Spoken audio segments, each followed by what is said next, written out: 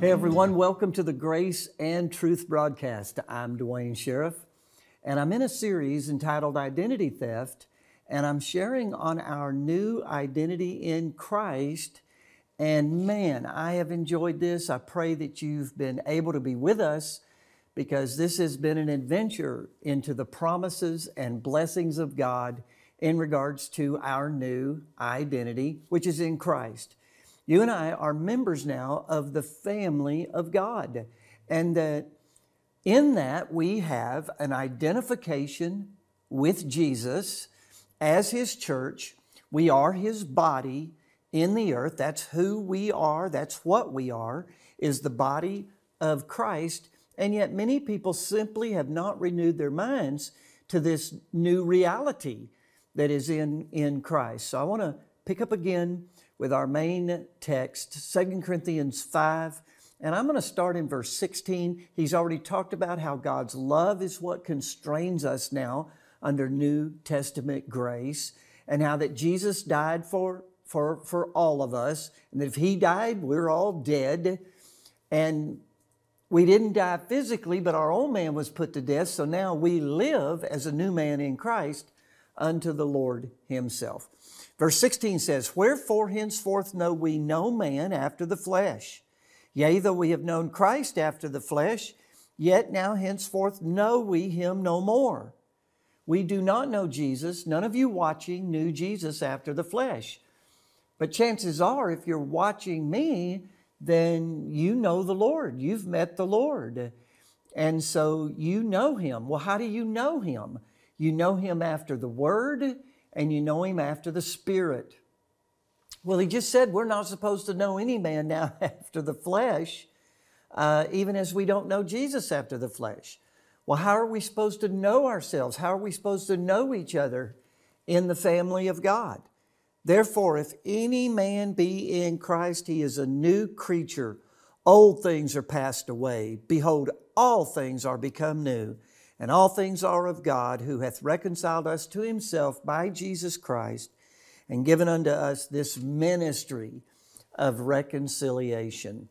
We are to know one another now after the new creation. And that is our new identity that identifies us with Jesus and the family of God. And so one of the things that helped me in processing this was that there are at least three dominant identifications that we all have and that we have to deal with. And the first two are after the flesh. The third one is, again, after Christ. Our first identity that is a part still of our flesh is our short-term identity. We all have a short-term identity, and that's our immediate family. Our immediate family.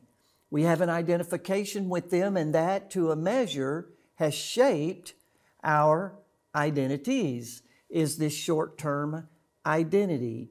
You had a mother and a father, and there were some things that make you who you are after the flesh that came from your parents. If they were white, you're white. If they were black, you were black. There's physical features that are a part of our identity after the flesh that come from our parents or our grandparents. If a bunch of children came walking into a room, I could identify you in your children and your children in you. They look like you, they walk like you, they talk like you. That's a part of their identity, and that came from their immediate family. And some of those things can't be changed. They have to be overcome. They can't be changed. They have to be overcome. Now I know we could get into some silly stuff about selective surgery and things of that nature. But basically, if your grandfather had a huge, big nose, and your dad had a huge, big nose, then you may have a huge, big nose. And that's just a part of your identity. It's a part of being born into that family, the Sheriff family. a lot of physical features that make up our identity, our personhood, our personality, come from our short-term identity, our short-term families, and there's even genetic code that is a part of our identity after the flesh. Some things were psychological identifications that came from our short-term family. My grandmother on my dad's side is full-blooded Indian. My grandmother on my mother's side was full-blooded French. So there's an identification in my flesh of Indian and French, yet after the flesh, there's no benefit to that. There's no good thing in me, that is to say my flesh. Whatever I inherited short-term from my family is not my dominant primary identity. And I don't walk after that identity. I don't ignore that I'm a sheriff. I don't deny that I'm a sheriff. I don't deny that I got this crazy hair from my grandmother on the French side, etc., etc. And a lot of things that were short-term identity. I don't deny them. I just don't walk after them. I just don't know myself after them. I just realize in my flesh, Romans 7:18, there is no good thing. And if I walk after my flesh, after my short-term identity, it produces death, Paul said. And when he says death, if you're walking after the flesh, he's not talking about just physical death. He's talking about depression, condemnation, guilt, shame, insecurities, inferiorities, complexes, depression. That's all a part of flesh and your short-term identity. And you have to learn to reckon yourself dead to that, but alive unto your new now identity in Christ. So again, even your gender came from God. You're identifying as a male or a female. Gender identity comes from God. That was formed in your mother's womb. Psalms 139, Paul or David said that God formed him in his mother's womb, and that he was knit together by the hand of God, and that he was fearfully and wonderfully created. Moses said in Genesis 1:18 that man is created in the image and in the likeness of God, and that God created him, male and female created he him. Male and female. Jesus in Mark chapter 10, verse 6, in answering Israel's question about marriage, said that in the beginning God created us male and female. So the Creator is the author of your gender, and your gender is a part of your creation, your short-term creation. And if you don't look to your Creator and worship your Creator, you'll worship creation, and you'll be given over to a reprobate mind in time. You'll lose your mind. You will have no common sense, and you will literally self-destruct with no knowledge of God, ultimately ending in a devil's hell with a reprobate mind, a mind void of the knowledge of God. And so you can't worship creation. You have to worship the Creator. When you worship your emotions, that's worshiping creation. And it's idolatry, and behind every idol like that is a demon. And it just literally brings so much confusion and death into people's lives. You need to teach your children early they came from God. God created them in the womb. God separated them like Jeremiah and the Apostle Paul in their mother's womb for a purpose and a cause. And their gender and their basic personality that was woven together in their mother's womb, God designed them to match their purpose.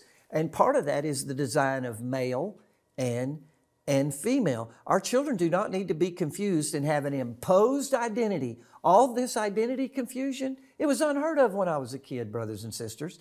This is imposed identity confusion. This is imposed and conformed identity in these precious little children's hearts. And you need to teach and train your children early. God is the author of their gender assignment, and He only assigned two, male and female. After that, you have all these other identifications after the flesh that have to be dealt with as well. And so your short-term identity is your immediate family. Your long-term identity is the family of man in Adam. The family of man in Adam. You know, people talk about their roots and their family tree, and I'm not against that. I'm not trying to rain on anyone's parade here. But if you're an honest person and you want to discover your roots, you can't go back just 3 generations, 4 generations, 14 generations. If you go back to your origin, you go all the way back to Noah, a drunken sailor. And then if you go a little further past Noah, you come to Adam. We all came out of Noah and his 3 sons. And again, our identity, if we're sincere, goes all the way back to Adam. We all came out of Adam. We all are a part of the human race. There may be diversity of color. There may be diversity of personality, diversity of gifts and talents and strengths. There's a lot of diversity within the human experience. But the one thing that we all have in common is that we all came out of Adam. We have a long-term identification. It's the family of man. We're all a part of the human race, and we all came out of one man, Adam. And that identification is the source of all your insecurities and all your complexes and all your depression and discouragement. It all comes from the family of man. We're all born into a fallen identity, an identity that God never intended for us to have, and an identification with Adam. And in Adam, that identification, all sin and come short of the glory. All are under guilt and condemnation. All are under judgment, Romans chapter 5 says. And so we have to understand that's our long-term identity. And as long as we stay in the family of man, it's called the flesh, then we're going to be dominated by the character traits that dominate the family of man. And that is death, guilt, judgment, condemnation. But see, our third identity gives us power over our first 2 identities that are after the flesh. And that is the family of God. We're identified now, and we find our identification not in short-term or long-term family, but in the family of God. And that is called in Christ in the Scriptures. Every time you see in Christ, by Christ, with Christ, through Christ, is talking about the new creation. It's talking about our new family. That in our spirit man, we're born again. We're the sons and daughters of God. And we have a new identity, and it is not a sin identity. It's a righteous identity. It's not guilt and condemnation. It's forgiveness. Did you know your new identity in Christ is forgiven? Totally forgiven. And God will not impute any sin unto you. Your sins have been fully and completely atoned for. And God has extended complete, thorough, and full redemption and forgiveness. And that's my new identity. I do not identify with sin anymore. It doesn't mean I don't sin. It doesn't mean I don't fail. It means that's not my identification any longer. That's not who I am. But I am righteous and truly holy, and I identify with justification and forgiveness. So I go to God in any sin or weakness or failure, and by His grace, He empowers me to overcome it, to prevail now. So my new identity gives me power over short-term identity. I don't deny, again, I'm a sheriff, and I don't deny I have physical features that came from my short-term family, but I'm not dominated by those now. I'm not focused on those now. I know no man, including myself, after the flesh. But I'm known now after the Spirit, after Christ and my new identity. Man, that long-term identity in Adam, the family of man, I am no longer connected to that identity. That's what God crucified, was the old man in Adam. Man, I identify now with the family of God, not the Adam's family. Amen. It's the Adam's family that's mixed up. It's the Adam's family that's messed up. It's the Adam's family. I don't know if you remember that series called The Adam's Family. But those people were weird. Those people were messed up. They were mixed up. And the thing is, they thought everybody else was weird. They were all ugly, and they thought everybody else was ugly. When in fact, everybody else was beautiful and they were ugly. And those in Adam, those who still identify with their flesh, identify more with their race than grace, identify more with their upbringing than their new bringing about as a member of the family of God. Man, those people are just full of discouragement, bitterness, anger, victimology, defeat. All that's through your long-term identity in the Adams family. And you're no longer in the Adams family. Yeah, you still have an identification that you have to reckon dead. I reckon myself dead to the Adams family and alive to the family of God. Hallelujah. You are alive in the family of God and you are dead to the Adams family. Who and what you were in Adam was buried. It died. It not dying. It died. And because it died, it could be buried. And it was buried. And you've been raised anew, a new creation, a new person. And your new identification is connected to victory, not being a victim. Overcoming, not being overcome. God's prosperity, not all this poverty. Dependency upon God, not the government. Why are so many people dependent upon the government? Because of the weakness of their flesh and identifying with their flesh and thinking they are helpless, hopeless, poverty-stricken. And the truth of the matter is you are no longer helpless, you're no longer hopeless, and you're not poverty-stricken. You have obtained an inheritance in the kingdom of God, and you now are an heir of God and a joint heir with Jesus. You're not just a conqueror, you're more than a conqueror.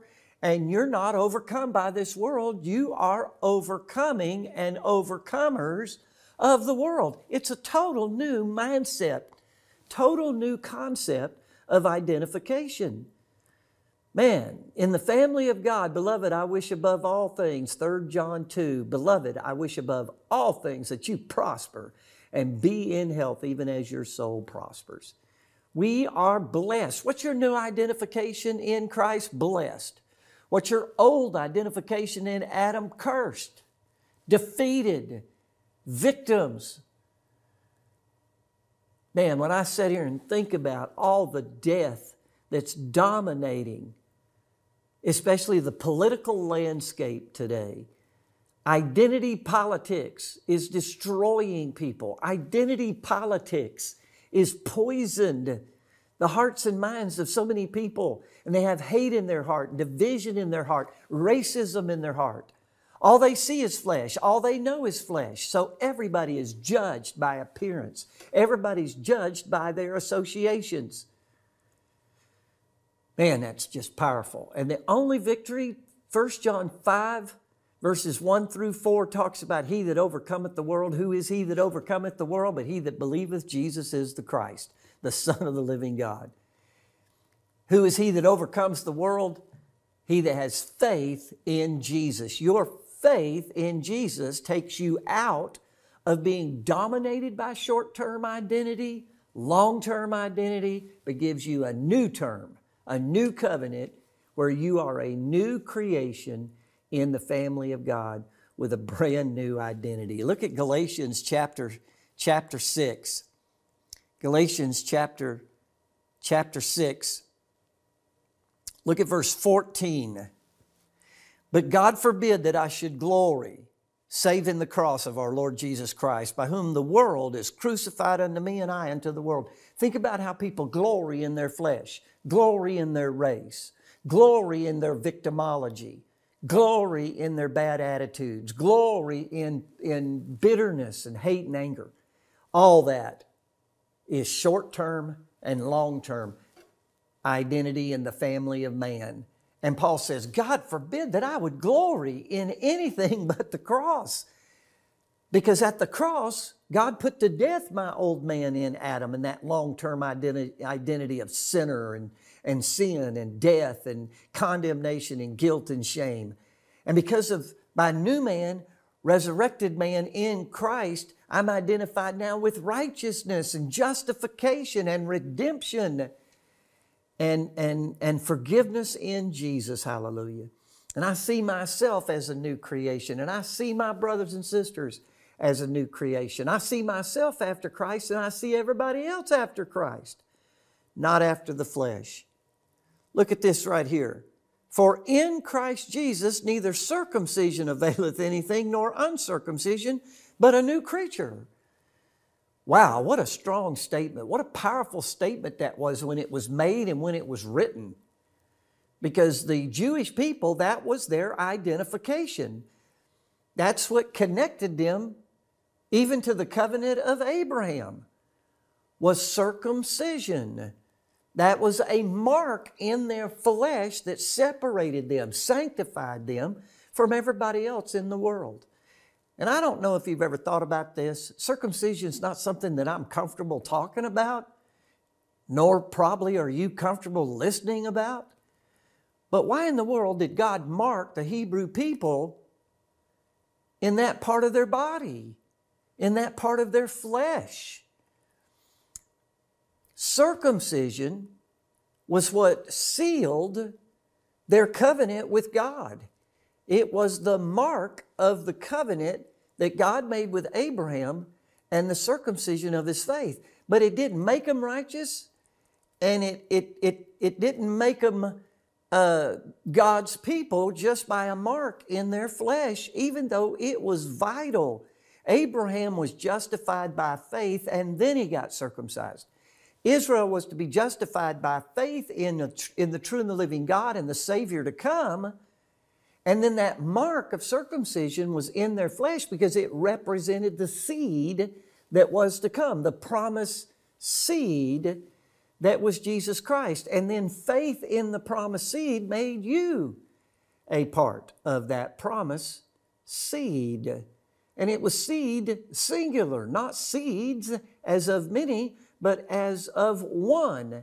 And that seed being Jesus, the Messiah, the promised seed. And if you don't think it was still important and powerful, Moses was called and raised up to be the deliverer of Israel. And on the way, God intervened and sought to kill him because he had not circumcised his two boys.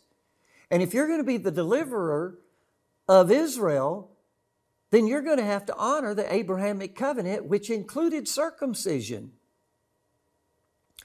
And because he didn't circumcise his children, he couldn't be the deliverer. And so Zipporah circumcised the two boys. She wasn't happy about it, called it a bloody religion. But in that circumcision, that sealed the covenant, and he was able to still go and be the deliverer. So circumcision before the cross meant a lot. It was powerful. It was important.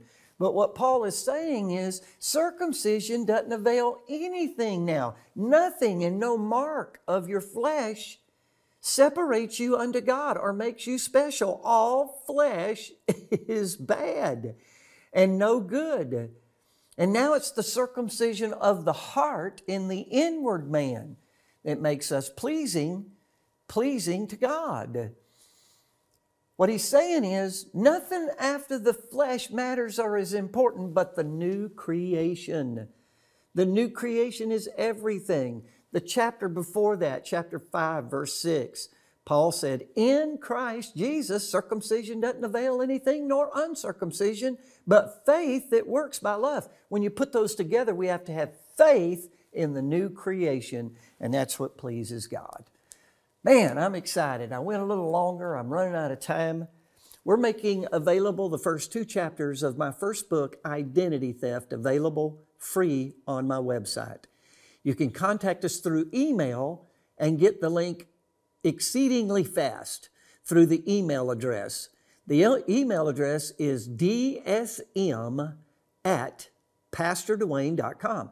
DSM, that's Duane Sheriff Ministries, DSM at PastorDuane.com, and we'll get your first 2 chapters to you promptly, available free. You can also call us at area code 580-4040-376.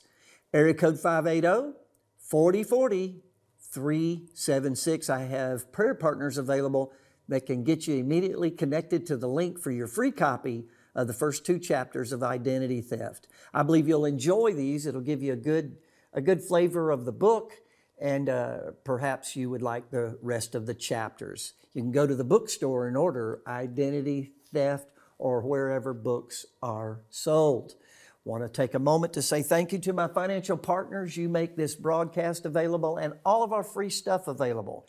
You can go to my website, PastorDuane.com, Pastor, D-U-A-N-E, Duane.com, and that'll take you to all of our messages.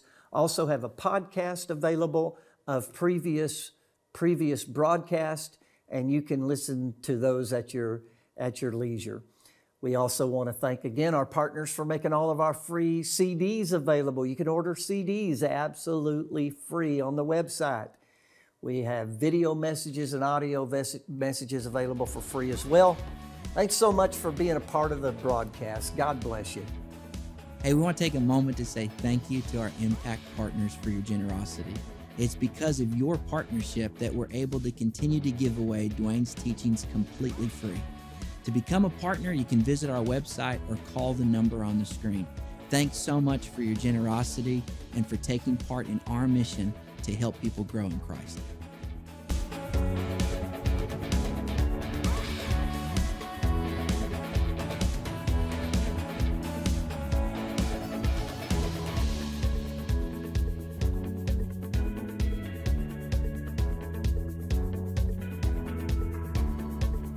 Duane Sheriff's book, Identity Theft, is crucial for our world today. People are so confused about who they are and what their purpose is. This book helps uncover the lies the world uses to keep us from discovering our true identity. Duane also shares his own life story and his personal journey to discovering who he is in Christ. You can order this book on our website or by calling the number below. Take this opportunity to get your copy of Identity Theft today.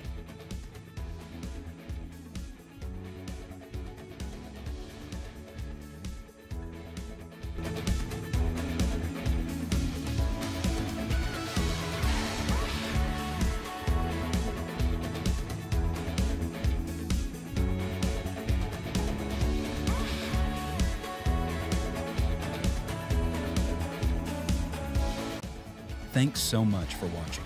All of our content is available for free because of the generous donations from partners of Duane Sheriff Ministries. Visit our website, PastorDuane.com, to find the full message series and to learn how you can help partner with us. We hope you enjoyed this message.